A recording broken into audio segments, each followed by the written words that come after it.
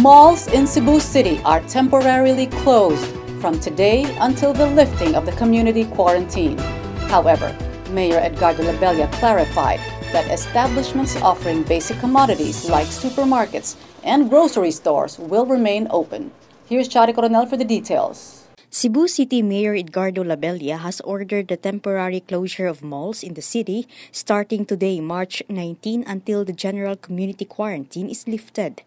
The mayor, however, clarified that grocery stores, supermarkets, money remittance centers, pharmacies, hardware stores, banks, and other establishments offering basic commodities will remain open. In a press conference Thursday morning, Labella announced the expansion of Executive Order No. 56, which will now include the temporary shutdown of spas, hair salons, barber shops, massage parlors, facial and aesthetic clinics, internet cafes, gaming arcades, karaoke bars, sports centers, including the Cebu City Sports Center, country clubs, and golf clubs. Earlier, the mayor has ordered for the temporary closure of all recreational centers in the city effective March 18.